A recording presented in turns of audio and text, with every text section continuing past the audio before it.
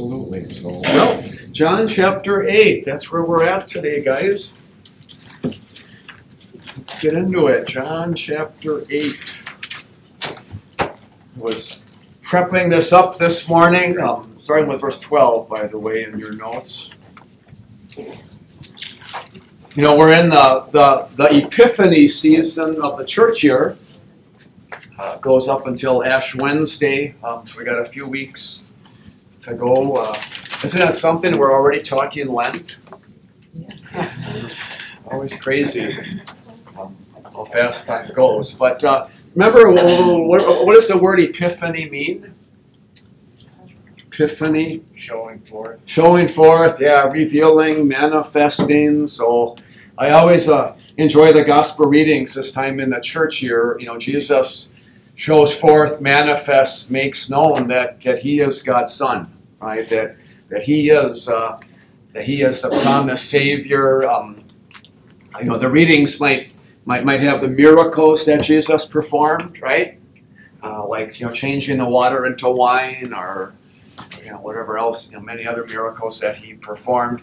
Another way that Jesus manifests that he's God's Son is the way he preached God's word, right? And you know, right now we're having gospel readings from the Sermon on the Mount. You know, some say it's the most famous sermon anywhere in the Bible. You know, and when Jesus preached, wow, it hit hard, right? When Jesus preached, built faith and gave life. And it seems to me this morning what's before us is it's kind of a sermon, and there's some interaction with his Pharisees. So we'll call this an interactive sermon in John 8, but it is life-giving. It is hard-hitting. It is faith-building. Also, as I prepped this up today, it made me think of some advice a pastor years ago had given me. Sometimes when we read the Bible, what does this mean? You know, we might read a verse or a passage and I'm not sure I quite get this. And a wise pastor said he would tell people when you're stumped a little bit, he would say, just keep reading. Just keep going. And oftentimes in the context, you know, Scripture will kind of explain Scripture and help you understand. So there might be a few phrases and words of Jesus this morning.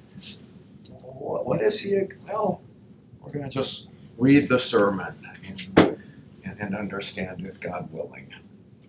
Okay, so here we go.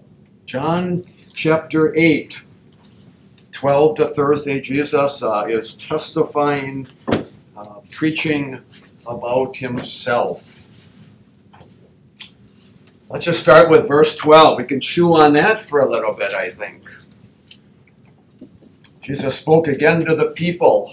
I am the light of the world. John 8, verse 12. Whoever follows me will never walk in darkness, but will have the light of life. So right off the bat, this hard-hitting, faith-building, life-giving sermon, we call them Jesus' I am statements. And that got me thinking this morning. There are a number of I am statements. I think there are at least 7. Hope I'm not missing any. What might be fun to investigate further, I ran out of time this morning. I think most, maybe all of them are found in John's Gospel. But remember what are the I am statements? Because we got one already. I am the light of the world. We'll come back to that in a moment. Jesus, I am statements. The vine. Naomi, I am the vine. Yeah. You are the branches. That's in John 15. Yep. I am the bread. Okay, I am, Chapter 6. I am the bread. I think Like that's bread in of John. John 6. Yeah, right around the feeding of the 5,000. I am the bread of life. Living water. I don't think he said I am the living water. He gives. Yeah, you're close. Yeah, so we're gonna say that's not quite an I am, but he does give living water. Absolutely. I am Don't- the gate for the sheep. Yeah, I am the gate. There you go. I think that's like John 10. Good shepherd. Good shepherd. Yeah. Yeah, the shepherd. Good shepherd, let's say.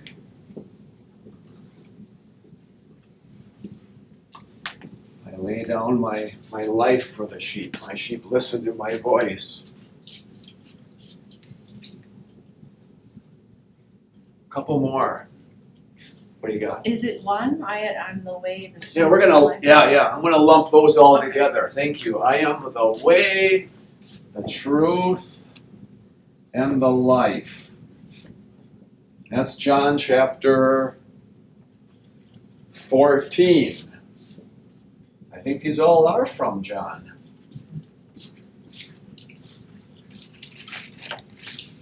I am resurrection. There we go. I didn't know if we were gonna couple that with 6. I am the resurrection. That's John chapter 11 in connection with Jesus raising Lazarus from the dead. I am the resurrection. I am from above is in chapter 23, or verse 23. Yeah, no. That John 11 on resurrection, that's every 3 years. What Sunday? I think it's the 5th Sunday in Lent. We have a reading from John 11. Jesus comforting Mary and Martha and raising Lazarus. I am the resurrection and the life. And didn't you ever know of Professor John Jeske from the seminary? Yeah. Some of you maybe, yeah. Just a tremendous professor, and he was the son of Mark Jeske, the Time of Grace guy. Okay. Yeah, so John was his father, and I love the story about him real quick. His sister lived in Clearwater, Florida, and she went to a Missouri Synod church down there. And so every few years, Professor Jeske would come and visit his sister, and when he would visit my church on Sunday morning and give me cardiac arrest. Because he was a sem professor, and he was an amazing preacher, right? And so, a preacher's worst nightmare is your professor showing up. And one Sunday when he showed up, it was the 5th Sunday in Lent, and I was preaching on John 11, the raising of Lazarus, and I thought, great. This is probably the worst sermon ever written on John chapter 11. And my professor is going to hear that, but he said it wasn't too bad. They gave you a B. What's that? Right. They gave you a B. I guess, give me a B, yeah. So, but little Lucille Teskey appreciated it. Yeah, Lucille was from from Canada. She was maybe 4 foot something, and her husband Leo had died a few months before, and we had the funeral for him. In Florida, the church there, the tradition was the pastor would usher people out, row by row instead of the ushers. And I ushered, Lucille out, and she just gave me a big, big, big, big hug. And I must have applied, that sermon, how just as Jesus raised Lazarus, right, he's going to raise our loved ones, and we'll be reunited. So my professor thought it was an okay sermon, but Lucille loved it. So I am the resurrection and the life. There they are, right? Jesus, I am statements. Now, let's focus on the one before us today. I am the light of the world. Whoever follows me will never walk in darkness, but will have the light of life. That's a memory treasure. John 8, verse 12. What does Jesus all mean by that? I mean, there is a lot. in those words of Jesus? What's it mean that, I mean, he's not really a light. Jeff. Well, just like when you walk in a dark room and you turn the light on and you can see. Okay, Make yeah. everything. We can see, you know, light, it shows the way, you know, and I guess he shows the way to heaven, right? He says, I am the way. Right. Great, Jeff. Wayne. In one of the last Wells Connection with our 100 missions outreach, and down at Atlanta, the one down there, the lady who was speaking said, "Now I see everything completely different in life." Remember that on that video? Thank you. Yeah, what was her name again? Well, thanks for putting a plug in for the home missions and 100 missions in 10 years. And yeah, the lady who was reached from an in-town Lutheran church in downtown Atlanta. Now I can see clearly. In fact, I wrote down in my notes here, it made me think of the third article of the Creed, right? Where he's called me by the gospel, enlighten me with his gifts, right? So if you follow me, you will not walk in darkness, but you will have the light of life, right? So, Jesus, like he turns the light on. And now we see the gifts and the blessings that God gives to us, like the forgiveness for all of our sins, right? The joy that we have in the Lord, the living hope that we have for a life to come and a resurrection of our bodies, the blessing of peace, that we're reconciled to God. Right? So we look at things in a different way. I am the light of the world. If you follow me, you're not in the dark. What else is meant by this? I am the light of the world.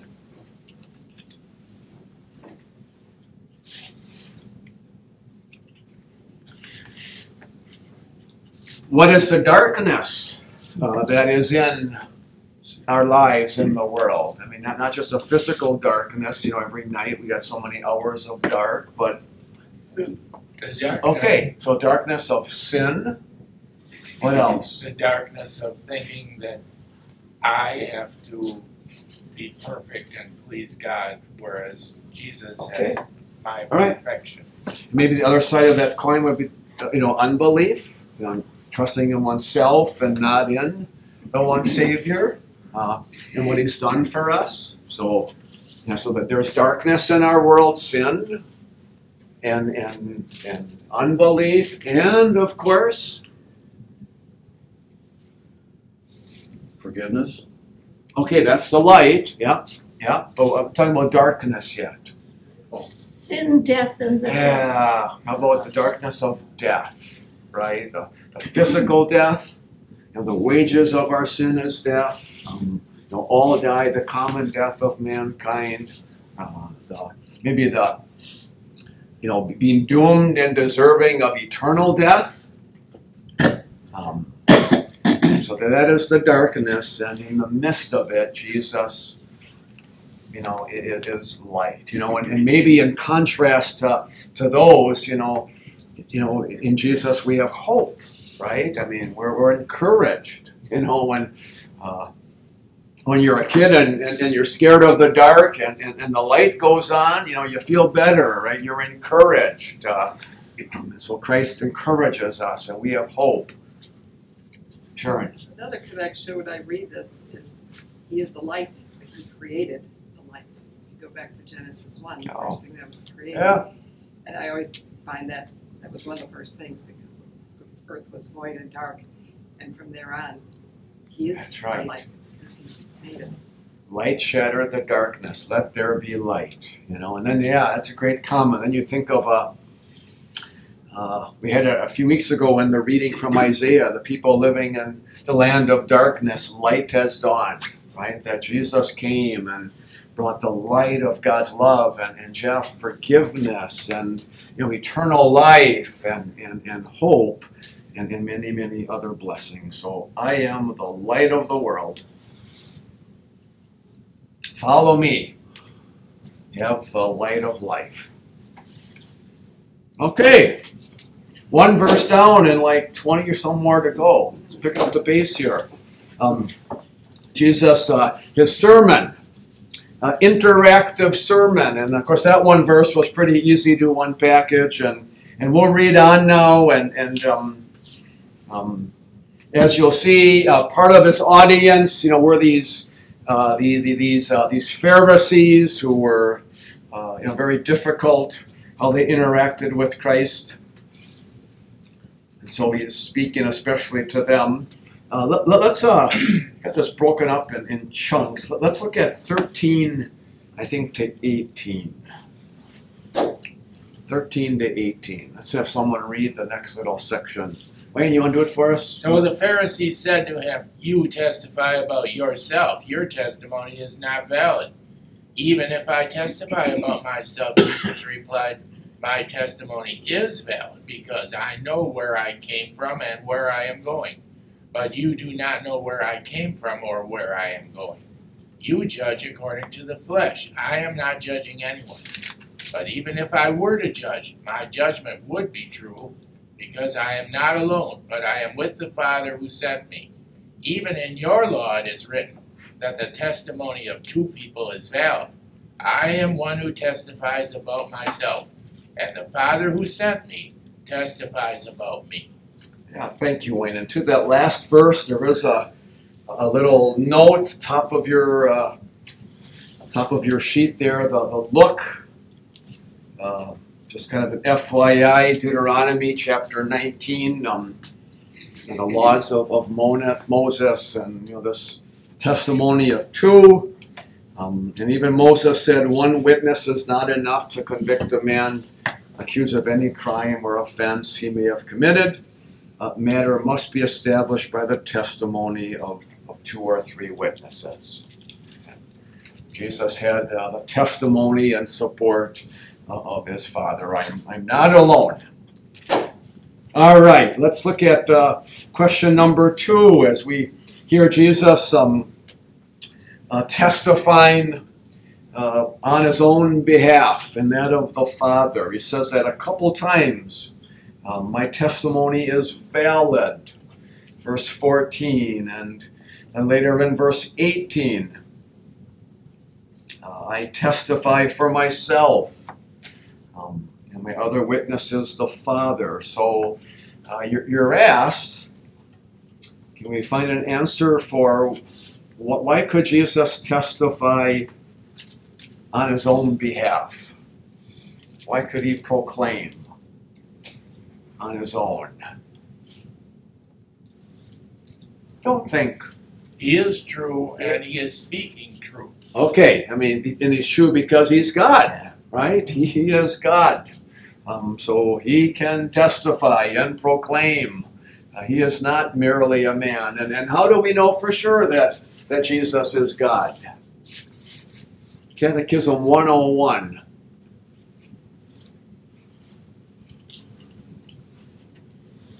Well, he claimed His miracles. Okay, there you go. That's a big one, right? The miracles that he performed.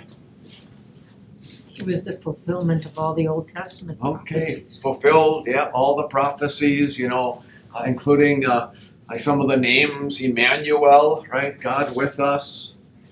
And at John the Baptist baptized him, the Father said, "This is my son." And Oh, okay, yeah. How do we know? God the Father testified, "This is my son." He is God. Look at the end part of verse 14. Maybe we can add that as well. Why could Jesus testify on his own? He is God. He was proclaimed to be God. His miracles prove that he is God. The end of verse 14. Actually, maybe the middle of verse 14. Yeah. Know where I came from. And where did he come from? Heaven. Yeah. He came from heaven. He came from the Father's side. And was there, you know, in eternity.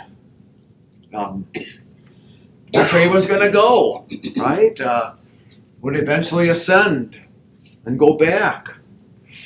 So maybe that's again more ammunition that I can testify, I can proclaim, I can preach on my own. Who I am, where I've come from, where I'm going. Then the other half, number 2, another question.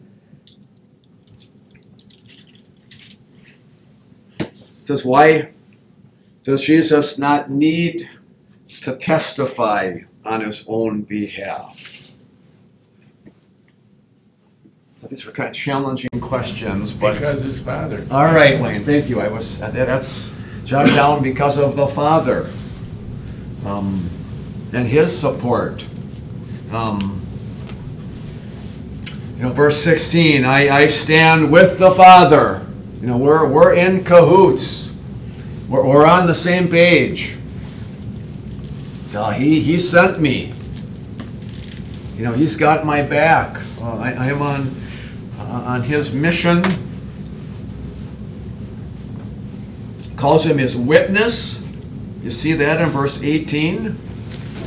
My other witness is the Father who sent me. Can you, I know someone mentioned it before, but can you think of some times when the Father witnessed?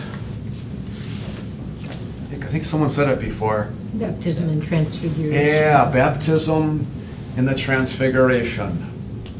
Yeah, the kind of the bookends of Jesus' ministry, right? The baptism was the beginning. We had that a couple weeks ago, Jesus' baptism. Is it Matthew chapter 3? That's Matthew's account. Matthew 3 verse, if you want to jot down verse 17, Matthew 3 verse 17. This is my Son whom I love. With him I am well pleased.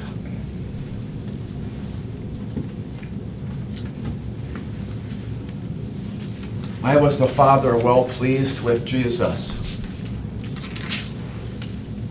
I'm not sure if Vicar brought that out in his sermon that day. Doesn't follow all the advice I give him. But I tell him, you're from half now. You got your own church. You better know what you're doing by now. So I extend the leash after Christmas with the Vicar. I don't think he brought that out. That's all right. You can't say everything in every sermon, right? I tell him, leave something for the next sermon too, right? Why was the Father well pleased with Jesus? Because Jesus does everything he likes perfectly. Yeah, and especially the work of saving people from sin and death and hell. And he was well on his way to accomplishing that mission. And then the Father knew it, and he proclaimed it, right? The testimony of the Father. Jesus has got it, right? I am well pleased with you. And then the transfiguration, if you want to jot down, that's Matthew chapter 17.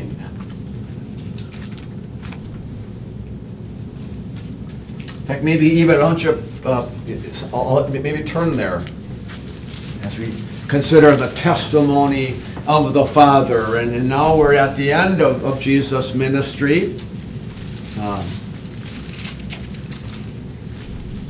Probably a few months or so before Holy Week. Matthew 17. That's Peter, James, and John, right, going up the mountain. And there Jesus was transfigured, and Moses and Elijah appeared.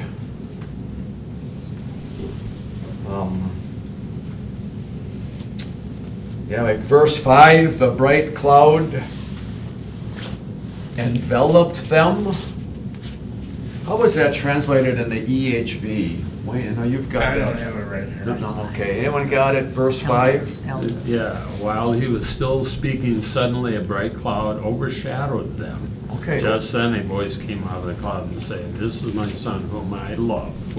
okay. With him I am very pleased." Yeah, so there's a testimony. Very similar to the baptism. This is my son whom I love.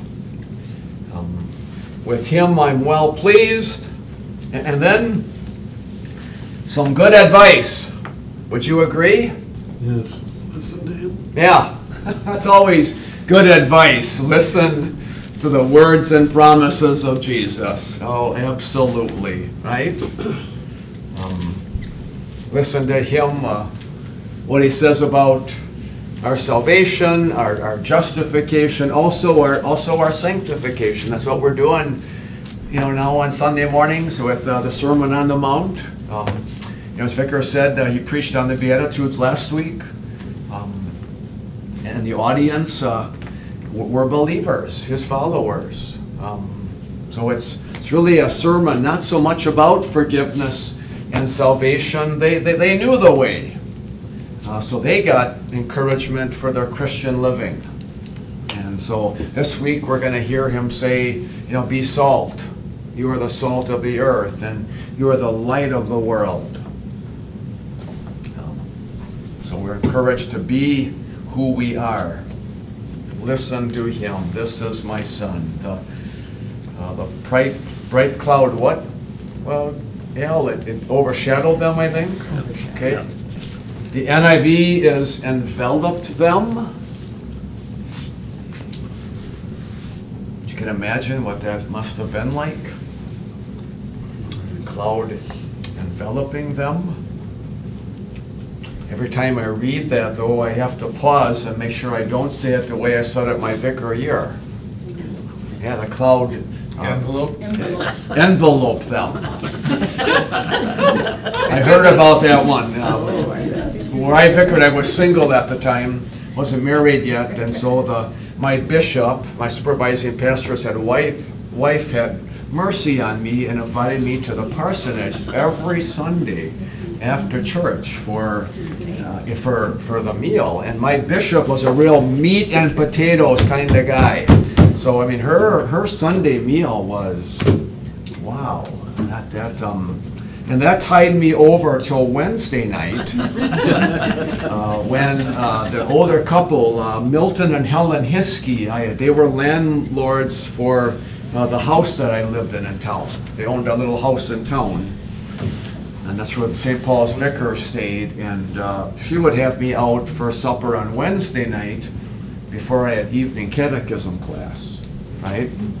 And I would highly offend her if I didn't take seconds on everything.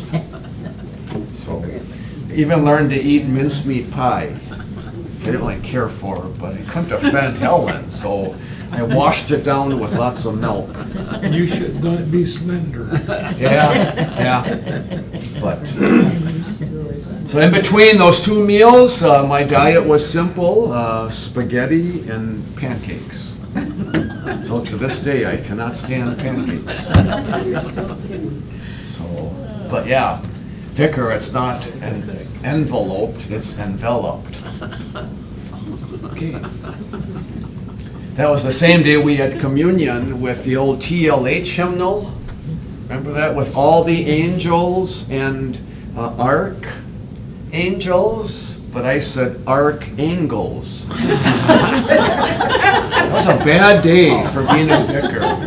Vicar, it's not archangels. So, I didn't exactly shed tears when that old hymnal went away. But the testimony of the Father, right? That's what we're focusing on, and Jesus had it. Okay? So, did not need to just testify by himself, though that should be sufficient. I also have the Father's testimony and his words about me. Pastor, when you think of, these Philistines trying to debate with Jesus, I mean, in high school, a debating team levels. I mean, if you knew the opponent's thought process, even before you Yep. it was an unfair advantage. Jesus knew what they were thinking before they even said it. So. Yeah, and even the compassion and love, because he knew that with their warped thinking, they were on a path to hell, right? And he's still trying to get them on board, right? Come on, you respect and love the Father, right? He's testifying about me. But yeah, he knew his opponent, these Pharisees.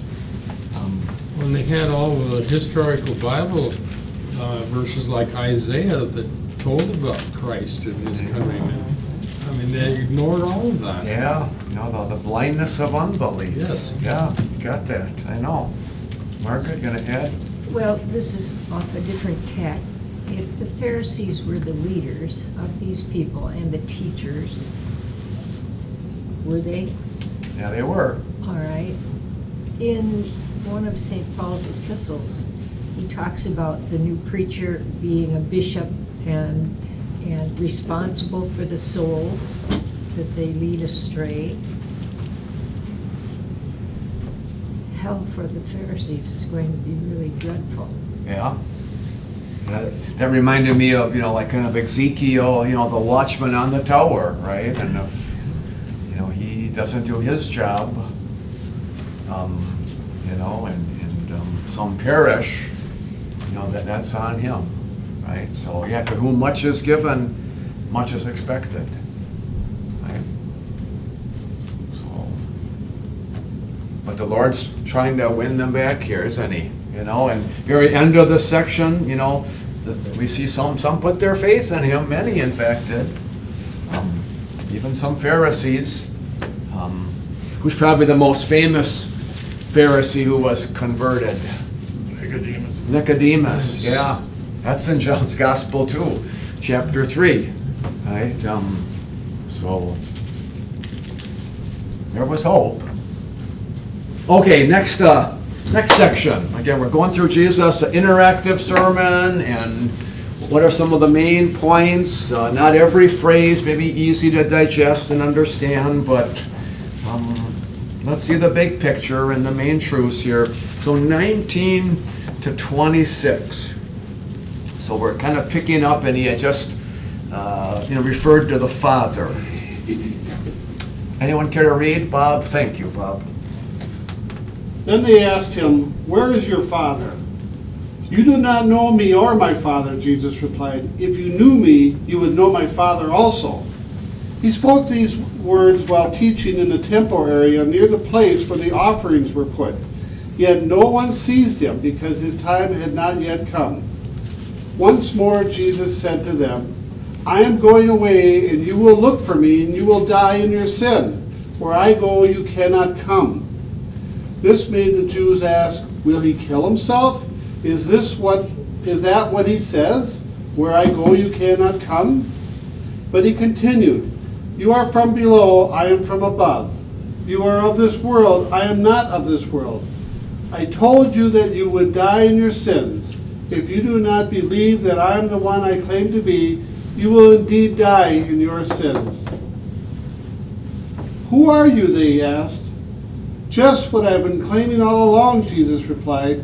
"I have much to say in judgment of you, but he who sent me is reliable, and what I have heard from him I tell the world."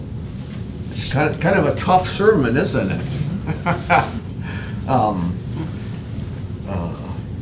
How do you really feel, Jesus, right?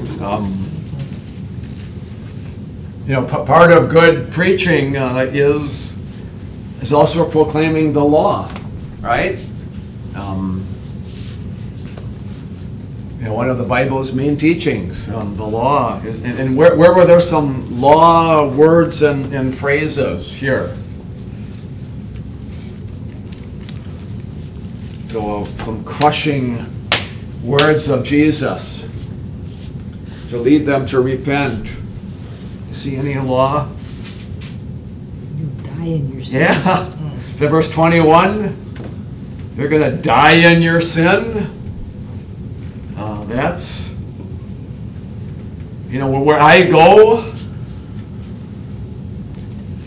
think, is he not referring to heaven? Eternal life? You know, right now, you can't come? That's law. That's the hammer meant to crush them. And how can we get forgiveness? How can we go there? That's, you know, what the response Christ was hoping for. And again, the last verse, some did respond that way. Sadly, some didn't. Any more hard law? You're from below. Yeah, you're from below. From this world. This world that's going to pass away and be destroyed. You'll die in your sins. Yeah, Lois, you're going to die in your sins. It's not saying there wasn't hope for them. There's always hope if there's repentance, but guys, the path you're on is destruction.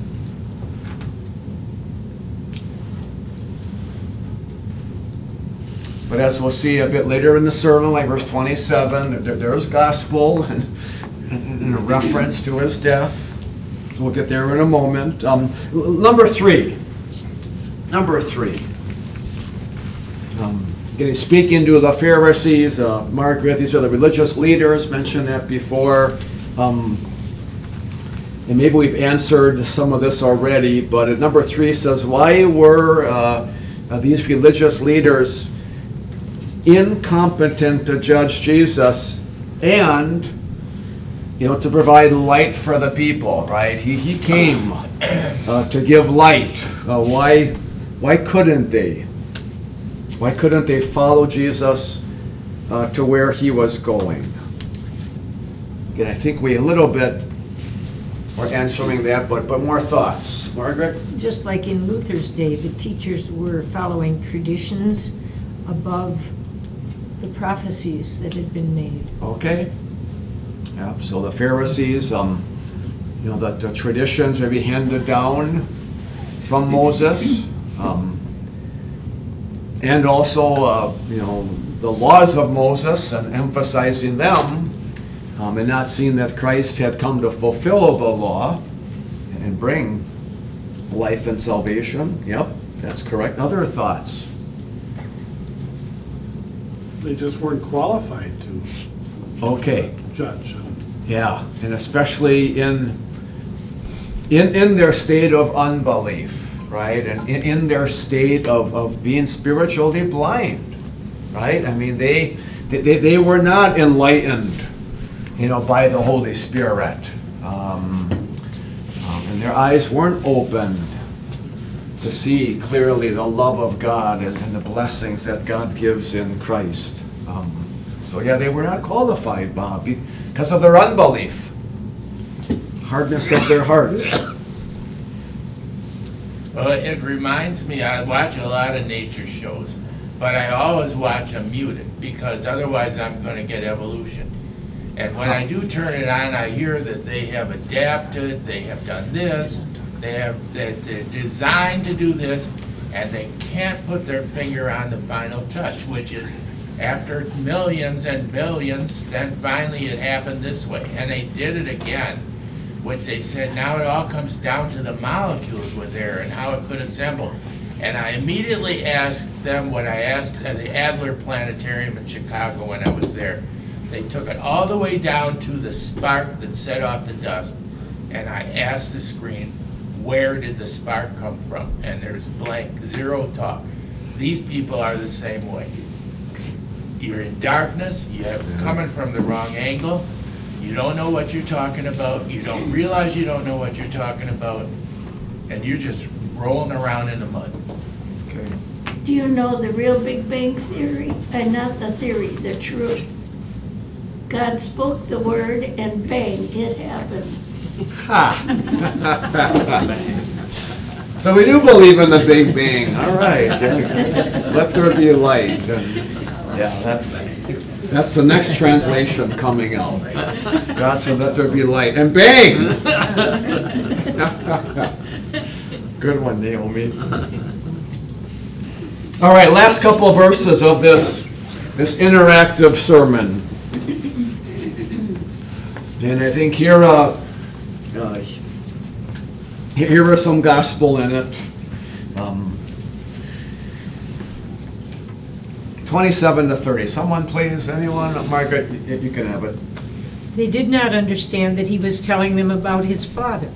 So Jesus said, "When you have lifted up the Son of Man, then you will know that I am the one I claim to be, and that I do nothing on my own, but speak just what the Father has taught me. The one who sent me is with me. He has not left me alone, for I always do what pleases him." Even as he spoke, many put their faith in him. All right, thank you, Margaret. So again, there's that blindness, that unbelief. They did not understand. And we, there but by the grace of God, right, go you and I.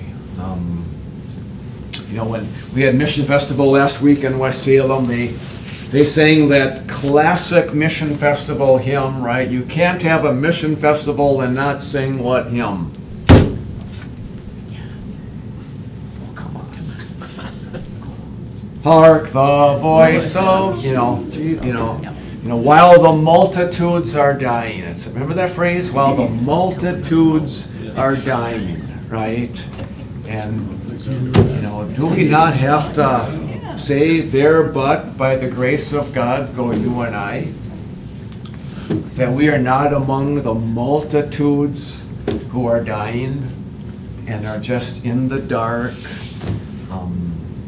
and don't get it. It's the grace of God and the power of the Holy Spirit. But did you see some gospel at the end of the sermon here? I think there is some. I think your notes talk about, they're starting to plot his death. It's that time in Jesus' ministry. They want to take this guy out. So I don't know exactly how, we're probably, halfway through his ministry, a bit more.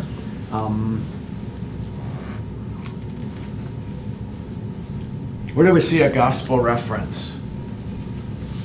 When you lift up the Son of Man, Okay. you will know that I am the one. Yeah, right. Thank you, Wayne. Verse 28. That's Jesus, I think, being lifted up on the cross. And you're plotting to do this, but God's going to use it as part of the plan of salvation.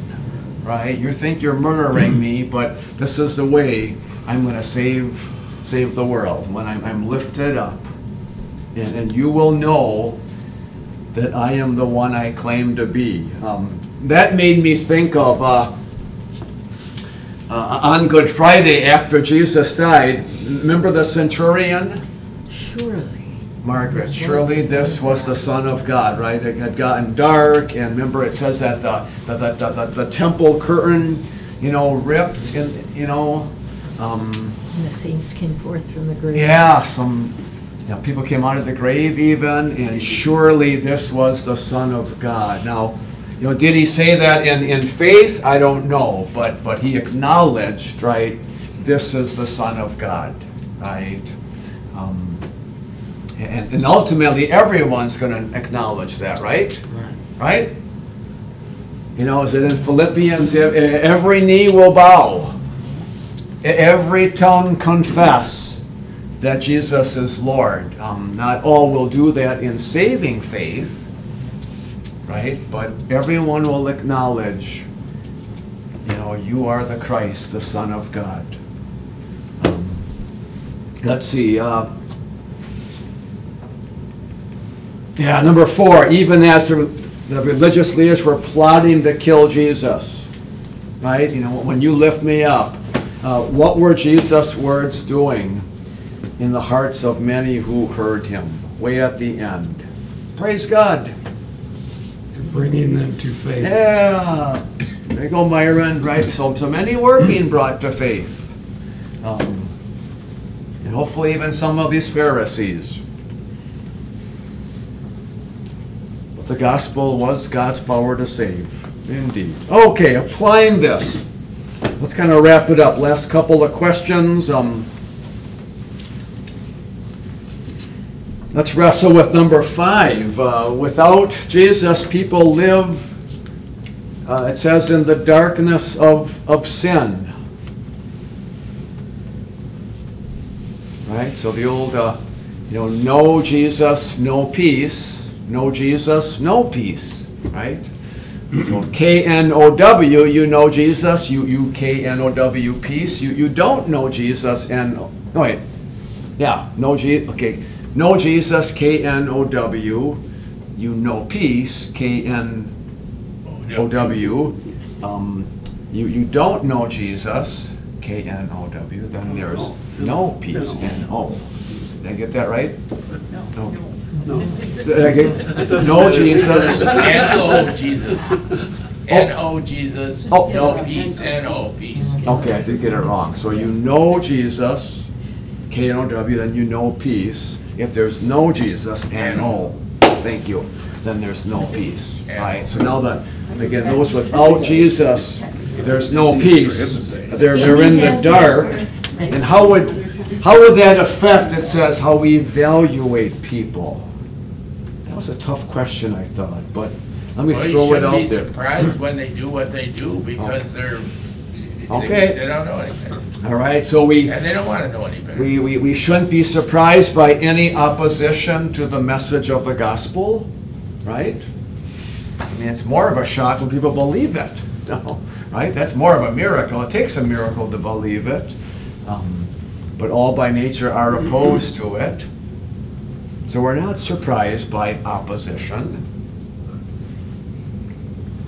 Pastor, but this is truly blindness because here is a religion that teaches heaven is for everyone. God has made the way for everyone to get there. Simply believe it. You don't have to work. You don't have to do. It is yours now. Just believe it. Yeah. What can you lose? And they don't believe it. So easy and yet so hard. So then why attack someone who says, we're giving you this free? Yeah.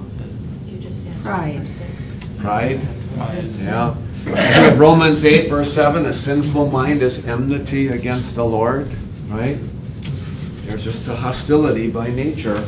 I don't know how many know this, but on the Wells News, it reported that in one of our churches in Colorado, some person came and threw a Molotov cocktail into the building. But it didn't burn very much, so they were able to put it out. But they were able to get the person because they simply tracked him in the snow and went right to his own house. So even one way you think, how mindless, stupid is this ignorant person? But then you have to feel sorry because he is that mindless, stupid, and ignorant, and probably very unhappy.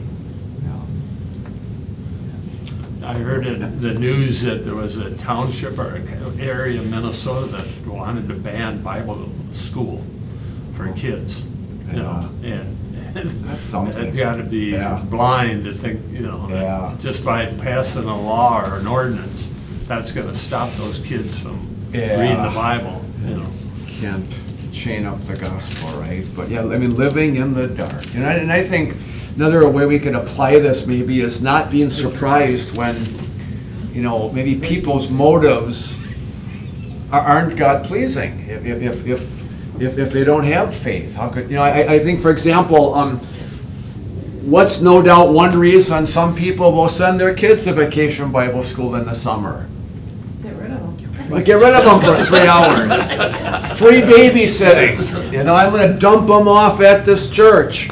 And maybe that's their motive. And is that a God-pleasing motive? No, but if they're not believers, right? They're in the dark yet, but we have a chance, hopefully, to reach the kids and maybe the parents as well. Or at Key to Life, we always have some staff who are not Wells and maybe not even Lutherans, so we want to, of course, get God's word to them for their spiritual well-being, and because, they're with the kids every day, and teaching, and so we want to get them to a Bible information class, my Life's Big Questions, 12 weeks, hour at a pot, and these ladies, they work you know, that's a physically demanding job, you know. I mean, the kids don't sleep for 8 hours, right? You know, you're caring for them. And so how do we get these teachers, after a long day, we want you to come to the Bible information class, so we are thinking about a $300 incentive for them. That you come to this and you will get probably a script card from Northland for $300. Now, we appreciate your time after a long day, and that you will do this. So their motivation might be, I want, you know, the gift card. But that's okay. You know, we get them in the classroom, and hopefully the word will work on their hearts, and faith will grow. So, yeah, Wayne. I want to go back to what Al said. It reminds me that also is a cause that the town will suffer if they don't have that. For example, there'll be more crime, more robberies, more trouble. It reminds me of what Bev's dad told me a story. There was a town years ago that banned, and that's because of what Al said, that banned dogs and cats until the skunks moved in, and then they revoked it. And that's exactly when you have no Bible teaching, the crime shoots up. And that's what we're seeing in the USA. Well, is it Vietnam where we built our synod, that theological training center? Where the government asked us to come in, right? A government that is not pro-Christian. And they saw the mission work that we did there, how that affected citizens of their country, that they were more upright and self-controlled and well-behaved and so forth. And the building looks like a Taj Mahal. It's just a gorgeous center. Yeah, that's just, you can't make this up. The door that God opened for us. So the point, to kind of wrap this up, right?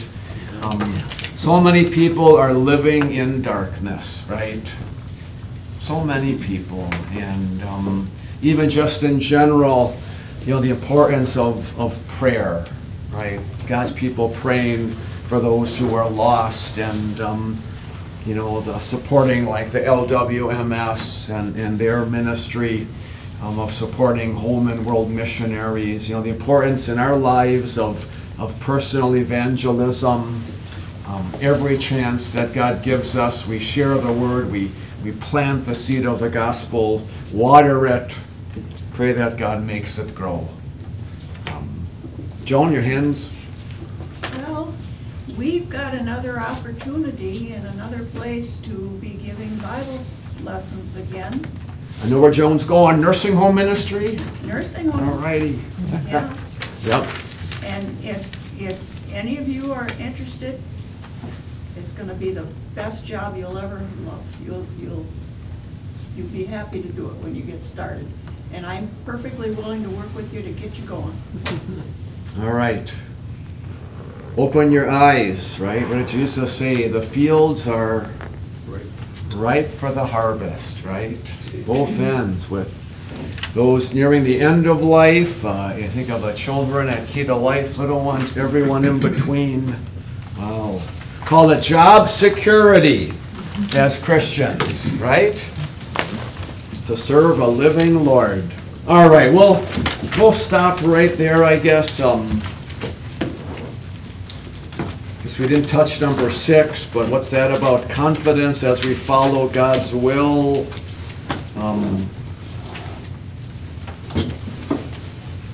No, we are blessed, right? We have the gifts of the Holy Spirit: joy, peace, hope, comfort, everlasting life. Yeah. Okay, stop there. Any special prayer requests? I have a prayer for Jim Becker's mother. Was turned very ill, and he used to come here to Bible class. Yeah, we know Jim. And she is getting better. She was septic. She's in her 90s. She went to Pride. So if we could just pray for Jim and his mother, because Jim is very attached to her. Okay, yeah. Really attached. We'll do that. And with, Al, I've got a procedure on Friday. Hopefully, Dr. Johnson will look favorably on this Johnson, so. okay. Yeah. You picked the good name, Doc. Yeah. Pray for a good checkup, you said on Friday? Tests. Tests, Yeah. okay.